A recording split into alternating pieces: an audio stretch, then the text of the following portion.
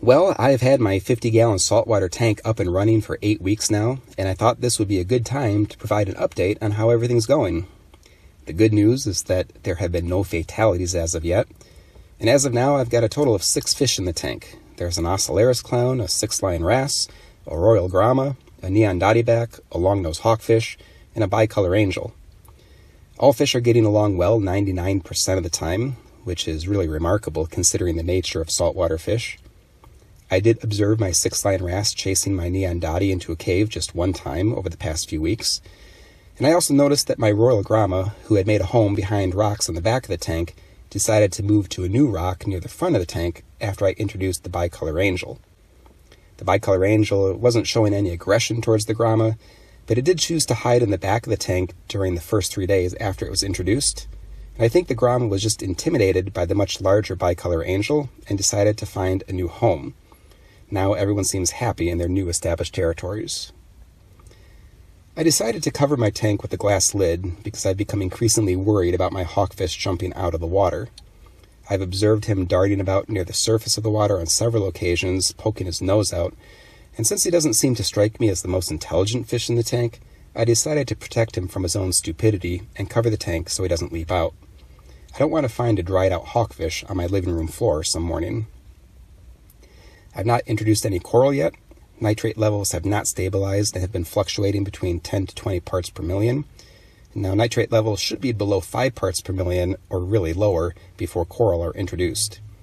I've been using the Red Sea nitrate test kit and found it to be very user-friendly. To combat the high nitrate levels, I've been trying to minimize the feeding. I feed the fish 1 time per day, and they're fed half a block of frozen prime reef or Formula 2. Here, you're looking at the tank about 3 hours after it was just cleaned. I had to wipe some algae off the glass and siphon the gravel, which was also a bit discolored due to a light layer of algae. I'm finding that even with the lights set below 5% intensity and running for about 10 hours a day, I get a dusting of algae on the glass and gravel after just 2 or 3 days. And the algae is greenish-brown in color, and it wipes off the glass with minimal effort with an aquarium-safe scouring pad. There's a few different types of algae growing on the rocks, including small amounts of reddish slime algae, which is not actually algae, but rather a cyanobacteria. And cyanobacteria, if you don't know, it could grow as a sort of slimy mat over the rocks and gravel, and it could be caused by excessive lighting and high phosphate or nitrate levels. Now, since I use RODI water for my tank, I don't think phosphates are the problem, unless the fish food is high in phosphates, which could be the case. My best guess is that it has more to do with my lighting, which is often on a bit too long, as well as possibly the higher nitrate levels that I mentioned earlier. Each week I've been changing out about 20% of the water. All water that goes into the tank is first filtered through an RODI filtration unit. I store the RODI water in a garbage can until I need it to use it. And this way, if there's ever a disaster with the tank, I have a supply of filtered water ready to go. And I also have a 5-gallon emergency bucket of prepared heated salt water in case I ever have some sort of catastrophic failure with the main tank and need to get the fish in new water quickly. For example, if the main tank were to explode in my living room, or if something toxic were to fall into the tank. Now, these are unlikely scenarios, but it's better safe to be sorry. The mechanics of the tank are functioning with no problem. All units are still operating very quietly, which, if you've seen my other reef videos, you know is very important to me. One issue I did discover, though, is that the Marineland Magnum internal filter, it begins to fill up with air slowly over the course of the week, and one end then begins to float up. It likely does this because it's really not designed to be submersed horizontally the way I have it.